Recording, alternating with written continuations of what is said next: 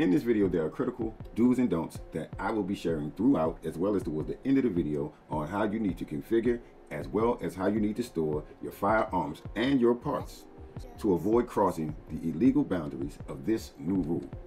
My aim is to clarify some of the stuff that I said in my last video that were not totally accurate. But there is a lot to cover in this video, so let's get right back to it. All right, so let's start right here. The rule's amended definition of rifle clarifies that the term designed, redesigned, made, or remade, intended to fire from the shoulder includes a weapon that is equipped with an accessory component or other rearward attachment that provides surface area that allows the weapon to be fired from the shoulder, provided other factors, as listed in the definition, indicate the weapon is designed and intended to be fired from the shoulder. So that is what classifies or constitutes a rifle. Okay, so let's get this out the way. If I chose to register a stabilizing brace equipped as an SBR, do I have to pay the NFA registration tax?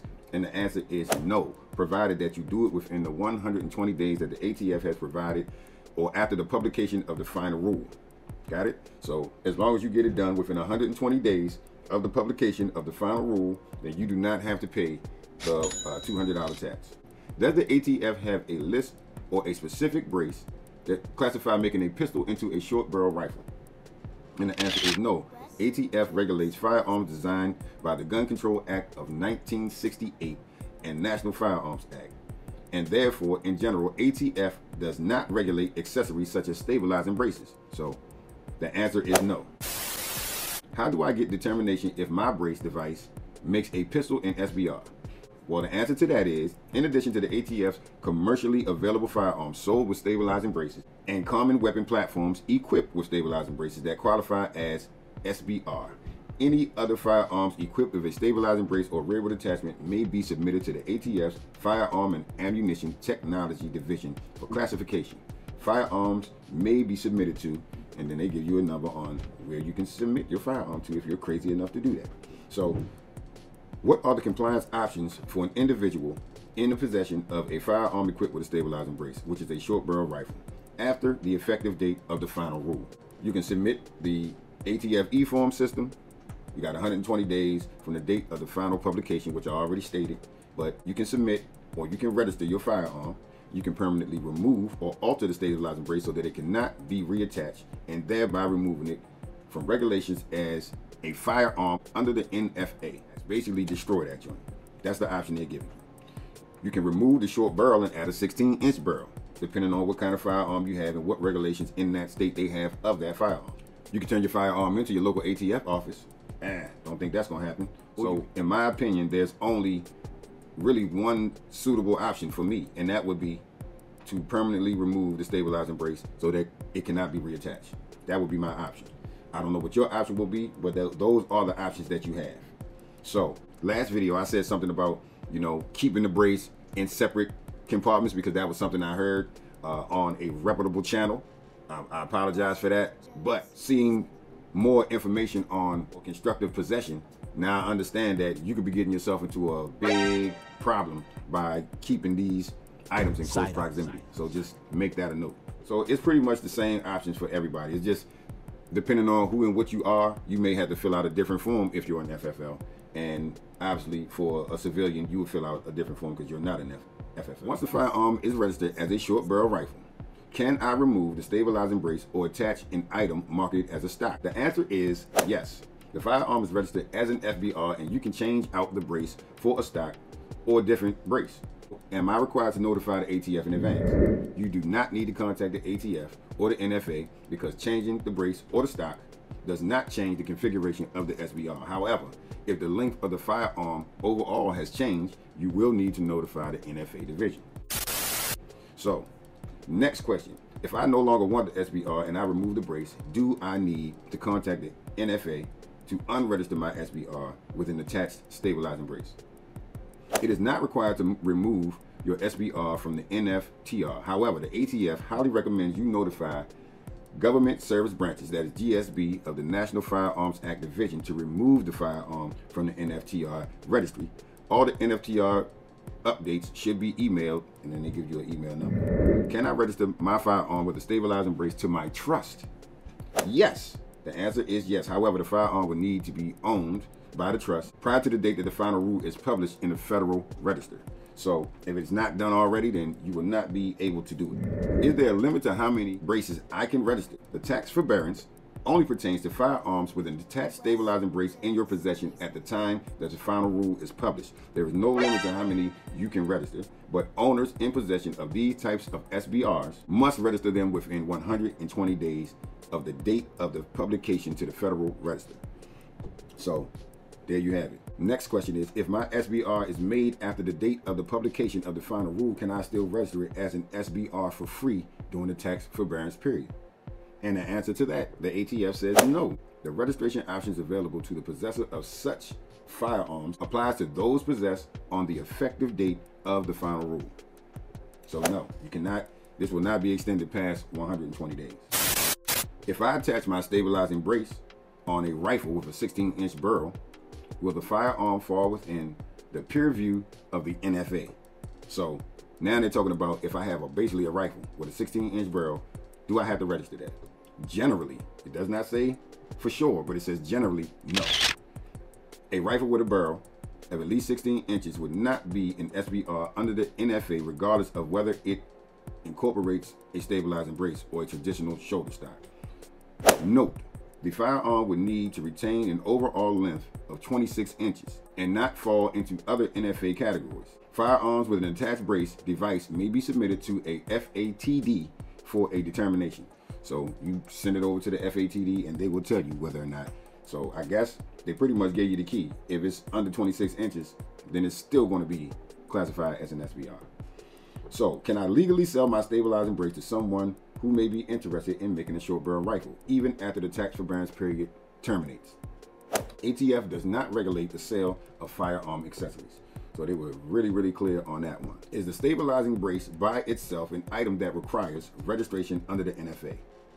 No. A stabilizing brace is an accessory and the ATF does not regulate accessories. However, a firearm equipped with a stabilizing brace may be subject to registration if it is an SBR because it is designed, redesigned, made or remade, and intended to be fired from the shoulder, as described by the amended definition of rifle in the Code of the Federal Regulations, and has a barrel of less than 16 inches or an overall length of less than 26 inches.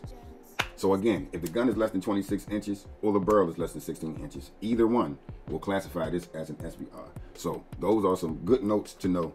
Like, you might be sitting up here thinking, oh, I'm good because the barrel is 16 inches. But if the firearm is less than 26, you're still going to fall under that NFA regulation. Can I remove the stabilizing brace and attach it to another firearm? A stabilizing brace may be removed and attached to another firearm, but all NFA requirements apply if attaching such stabilizing brace configures the weapon into an NFA firearm. So still, you can put it on another weapon, but it got to be over 16 inches. As long as it's not a firearm that will be classified as an SBR or an NFA regulated weapon, you're good. Okay, it says if a person has a disability and needs a stabilizing brace to operate the firearm as it was originally designed and intended, do I need to register it? And again, my apologies, but this is one of the things I got wrong on the last video. It says yes, but only if the firearm with the stabilizing brace is an SBR, meaning it has to be a pistol, not a rifle. If the firearm with the stabilizing brace is not an SBR, it need not be registered and consistent with federal firearms laws, may continue to be possessed and used by persons with or without a disability. So that is one of the things that I had to clear up. Again, I apologize. Some kind of way in my notes, I got that mixed up. And also, I think I heard that online. So again, right now I have the paperwork right in front of me, so I can't get this wrong. After the publication of the final rule, can a federal firearms licensee sell a firearm and a stabilizing brace in one transaction? Thus, the FFL must first register the SBR through an E-Form 1 and then further transfer on an ATF Form 4. So, what are my options if I want to sell my registered firearm as an FBR with or without the brace? And the ATF says, if you are selling the firearm as an SBR, which is registered in the NFRTR, an ATF Form 4 tax paid transfer will be required to complete the transfer. Oh my God! after the 120 days expires, can I continue to possess an unregistered firearm with an attached stabilizing brace that is a short barrel rifle? I think y'all know the answer to that. It doesn't say yes or no, but it says that the National Firearms Act requires registration of all SBRs. A person may not possess an unregistered SBR. So do I have to say yes or no? Because you heard it right there just like I heard. Can I possess a pistol and unattached stabilizing brace? Whew, this is another one that I kind of left some gray areas on. You could do it, but it could get you in a lot of trouble. So pay attention right here. Focus. An NFA firearm need not be assembled to be regulated as such. Y'all heard that. Whether a person may be in constructive possession of an NFA firearms depends on the facts of a particular case. So I wasn't completely wrong, but I didn't explain it in a way that, you know, a person may say, oh, let me take some caution on that right there. Oh, hell no! I said it in a way like, oh, you can keep it over here, you can keep it over there, you'll be fine. And I apologize for that because that's not totally the case. It all depends on what the ATF determines based on how you are storing these two parts. Myself, I would not take the chance. You know what I'm saying? I would not take the chance of trying to hold on to a pistol brace knowing that the ATF would come in and make up their own, you know, scenario and say, this is what you were doing, this is what it was like. You have this in your possession and you have this in your possession, which means you have possession and control of whether or not it becomes an SBR. So that's constructive intent. You know what I'm saying? Criminal intent, constructive possession, kind of like the same thing. I'm not a lawyer, so I'm just saying that constructive possession is almost like criminal intent. Correct me if I'm wrong in the goddamn comments. Shit. What are the consequences if I intentionally choose not to register my firearm with a stabilizing brace, which is an SBR, and keep it? Unlawful possession of an unregistered SBR is punishable by up to 10 years imprisonment or $10,000 in fine or both under Code 26 USC 5861 D5871. Look it up if you want to look into that further. So, prior to and after the expiration of the 120-day tax forbearance, can I continue to possess my SBR equipped with a stabilizing brace if I have timely submitted my application to the register? The answer is yes, provided you are otherwise prohibited from possession of a firearm under a federal state law. You may continue to lawfully possess your SBR while registration application is pending with the ATF. While your application is pending, you should maintain proof of submission and evidence of continued lawful possession. So there it is. If the state I reside in prohibits ownership and possession of an SBR, can I still register mine? Of course, no. I think I answered this one completely correct. The ATF will not approve an application of an SBR that violates state law. So no need. You could just either extend the barrel, take the brace off, or destroy it. I don't think you want to do that. All right, so once the firearm is registered, am I required to mark the firearm since I manufactured a short barrel rifle? They say that in every answer. As long as it's done by 120 days, the possessor is allowed to adopt the markings of the firearm. The maker's marking exception is only applicable to firearms that are registered pursuant to the final rule. If the firearm is a personally made firearm, the possessor must mark in accordance with the 27 CFR 478.92 and 479.102 prior to submitting the E-Form 1. I ain't doing it, so number 27 on here, you may want to really look into that if you're going to do an SBR, because it sounds like some important shit. So, can a short barrel shotgun be registered during the 120-day tax forbearance? And they say no. The forbearance period is only for SBRs, meaning stabilizing braces only. So some of the things that I got confused were cleared up in this video. The do's and don'ts that I was talking about at the end of this video is, it clearly states that you can still possess a brace and a pistol. But if the ATF comes in and finds you with both, it's a good chance that they're going to charge you with constructive possession. And constructive possession means that the firearm does not need to be assembled to be considered an SBR. So the critical do's and don'ts is, after the 120 days, do not be in possession of a pistol that is configured as an SBR.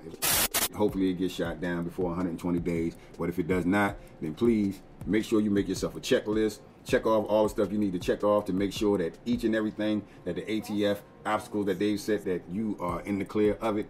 And so with that being said, man, I hope this video helped y'all out.